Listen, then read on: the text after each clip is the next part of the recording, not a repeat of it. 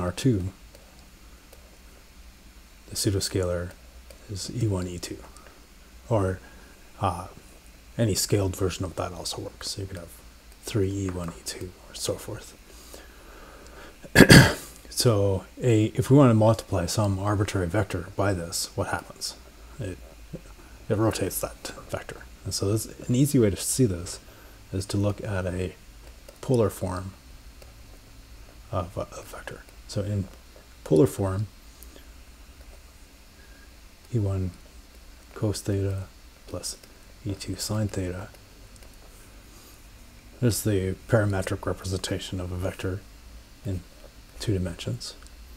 So if E1 is this way and E2 up, some vector, length r, angle theta, is E1 cos theta on the horizontal and E2 sine theta on the vertical. You can write this in exponential form as well, which is nice, by factoring out E1. So we factor out E1, this is cos theta plus E1 E2 sine theta, because E1 times E1 is 1 in geometric algebra. E1 E2, we'll write that as I. And we'll write that as I because I squared. It's E1 E2, E1 E2, or E1 times minus E1 E2 E2, and E1 E1 is 1, and E2 E2 is 1, so we're left with minus 1.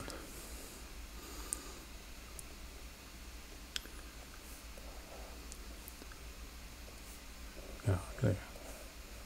Continue. So we have R is magnitude times E1 e to the I theta. There's a nice tidy form for polar vector in geometric algebra in a plane, where the orientation of the plane is represented by the bivector I in this case. You could use an arbitrary plane if you felt like. You could say I is some vector A wedged with another vector B divided by the square root of the square of the wedge product AB. So that would also be would also multiply out to minus 1 and have all the properties desirable, but it would be in the plane of AB.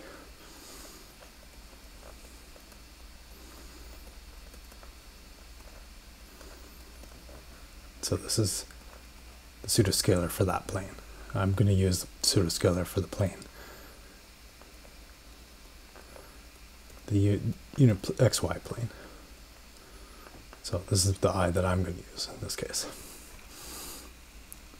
So if we have a polar representation of a vector, like r equals r e1 e to the I theta, and we'll multiply that by I, we get r e1 e to the I theta I, and I commutes with e to the I theta, so we're left with r e1 I e to the I theta, or r, I'll write out I in this case, e1, e1, e2, those cancel, e to the I theta.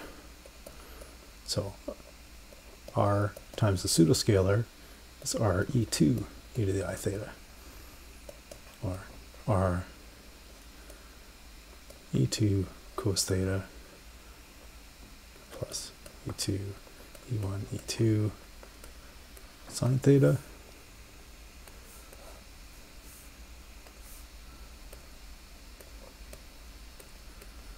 e2 cos theta, and this is minus e1 e2, and the e2's cancel.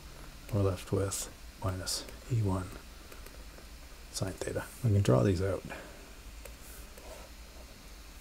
So we can also just write them out. Okay, let's draw them. So E1, E2, and our vector, suppose our initial vector was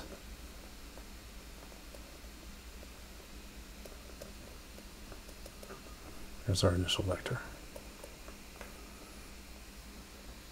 Now, if we have our cos theta, so here's our cos theta is there in the E2 direction, that will be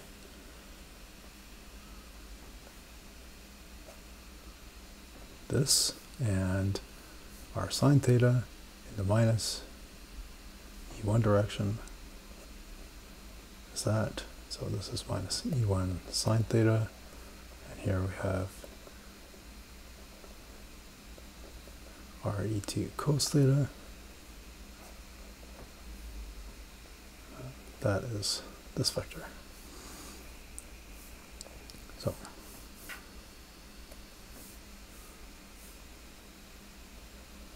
here we have R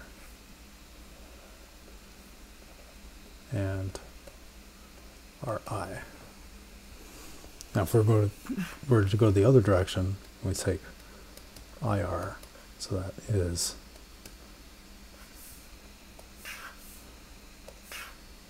I is E1, E2, and we times R, E1 e to the I theta, and E1, E2 times E1 is minus E2, so that is minus R E2 e to the I theta, so that is the negative.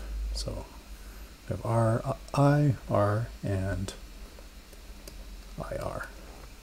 So we see graphically that multiplication by the pseudoscalar I produces a normal to the vector R, and depending on the order of the multiplication, you get a different direction for that normal.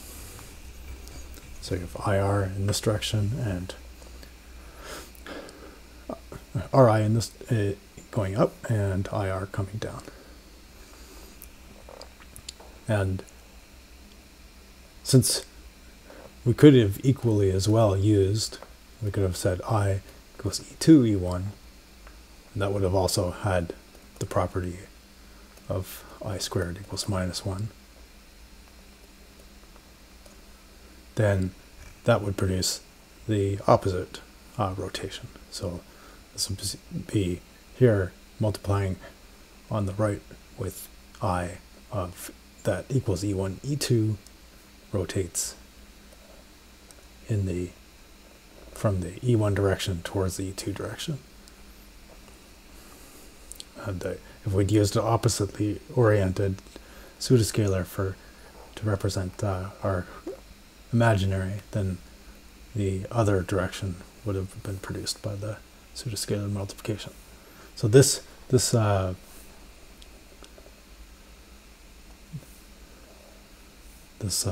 property of normal from a pseudoscalar multiplication, this is called the duality transformation.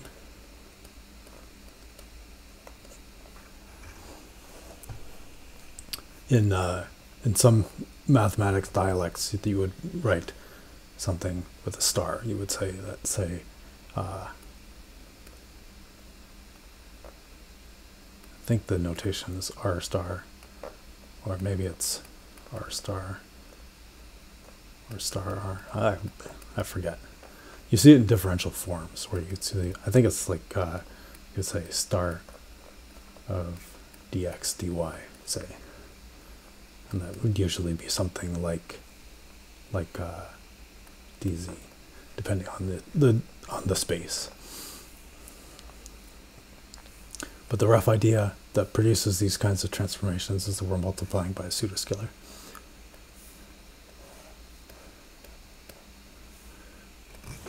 If we do the same kind of thing in R3,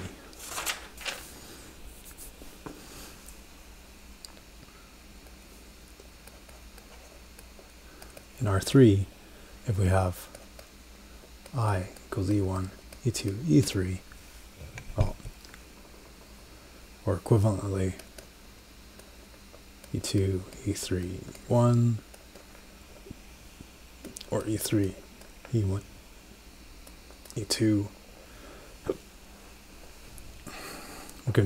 We can do any cyclic.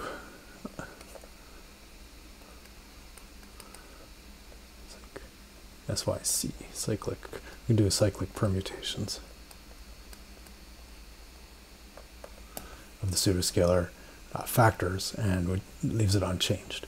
So if we take E1I, well, that is E1 times E1, E2, E3, or E2, E3. Take E2I, that is E2 times, I'm going to use this cyclic permutation to make life easier, E2, E3, E1, E2's cancel, and we're left with E3, E1. And E3I is E3 times E3, E1, E2, let's cancel, and we're left with E1, E2. So for example, if we have E1, E2, and this plane is E1, E2, then the normal to that plane, E3, is,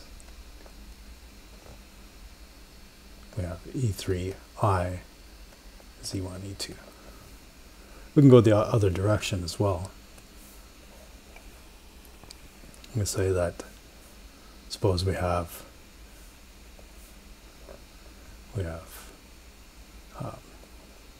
E2, E3I, so that's E2, E3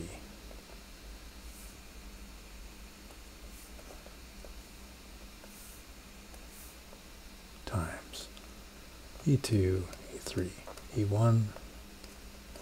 Here we have minus 1 times E1. If we take E3, E1, so E3 times E3, E1, E2.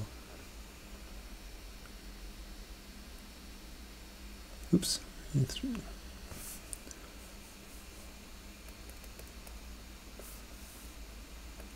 So E3, E1 times I, E1, E2, E3, those cancel, and we're left with minus E2.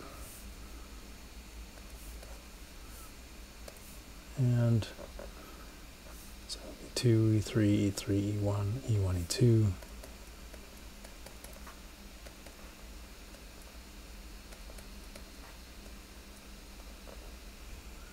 Times I's, E1, E2, E3. E1, E2 times E1, E2 is minus 1, so we're left with minus E3. So multiplying, if we take the pseudoscalar for the plane and we multiply it by I, we get the normal up to a factor of plus or minus 1. And if we multiply the normal times the pseudoscalar, we get the plane that is perpendicular to it. And that again is up to a factor of plus or minus 1 depending on the orientation of the pseudoscalar. So we would either get a counterclockwise oriented or a clockwise oriented plane multiplying by E3 times I depending on the orientation of the pseudoscalar that we chose to use. I'm just going to show a little example of, let's suppose we take an arbitrary vector AE1 plus BE2. What happens, so we multiply this by I. This is the duality transformation for this particular vector in the plane. So if we had,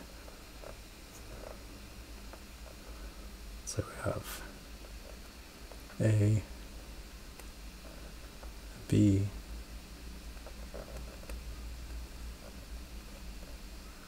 So here's our vector a1 plus b2.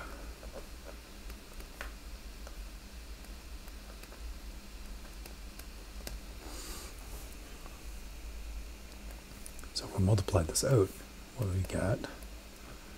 e1, e1, e2, e3 plus b, e2, e2, e3, e1, and that is a, e2, e3 plus b, e3, e1, and we can factor that as e3 times minus a, e2 plus b, e1.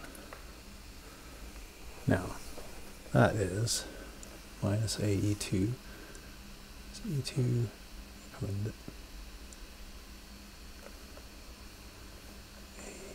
a2 minus, and b, e1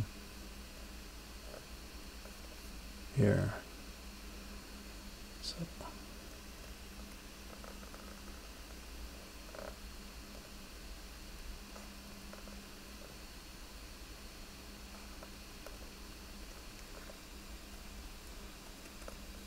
So one of the factors is normal to the original vector. So that is minus a, e2 plus b, e1. The other factor is e3.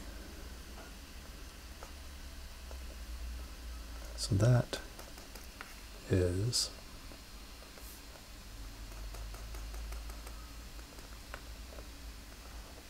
we have a plane that is perpendicular.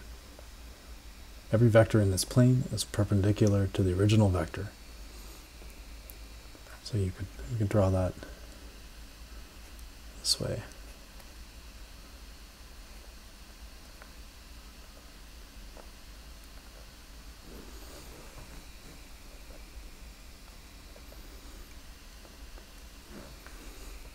So there is the, so we take a vector and we multiply it by the pseudoscalar. We end up with the plane that is perpendicular to that vector. That's the basic idea of a duality transformation. We're producing a normal, and that normal in three-dimensional space maps a vector to a bivector that represents the plane that's perpendicular to that vector, or it takes the plane and maps it to the normal to that plane. That's all. Thanks for listening. Bye.